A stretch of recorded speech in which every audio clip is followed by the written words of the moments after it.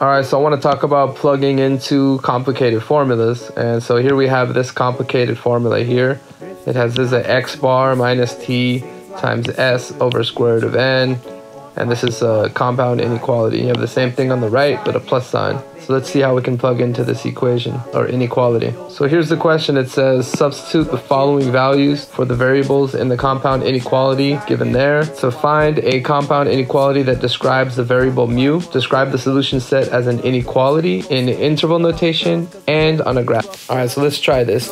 So here are the values that we're supposed to plug in. So all we got to do is plug these values in to this inequality. Be very careful with plugging that into a calculator. It's kind of difficult. Make sure you understand order of operations and all that. So here's the answer.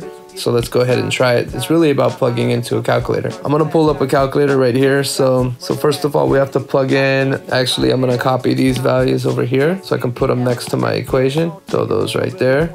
So now I can see them all at the same time. All right, so first off, 19.1 minus t. What's t? 2.078 times. Now you have s divided by square root of n. So s is 3.9 divided by square root of n, which is 26. And that's it for the left-hand side.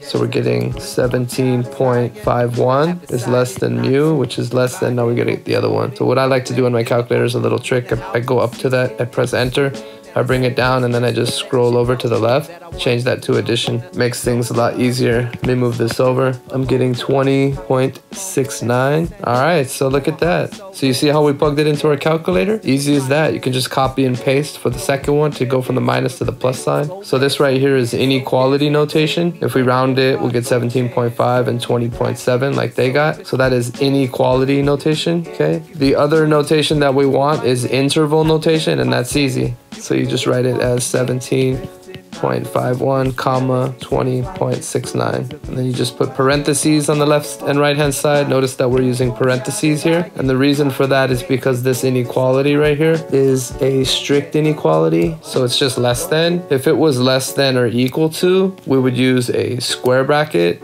but since it's less than, we just use a parentheses. We call this inclusive. If we want to include the endpoint, this we call exclusive. All right, so that's just a little bit about notation. And another thing about this inequality, this right here is something in statistics dealing with the margin of error for a confidence interval. This is basically like the left endpoint and the right endpoint of a confidence interval. That's in statistics. Confidence interval, you have x bar minus the margin of error, and then x bar plus the margin of error. So this thing is actually called the margin of error. It's t times s over square root of n. So that's something more for us introductory statistics class. This problem right here is just basically learning how to plug into a formula. Okay, so that's it. I feel your vibe cause you giving me that sign. Hypnotized, I fly high like I was on first class. Gotta give it up cause you got so much class. I'm feeling you.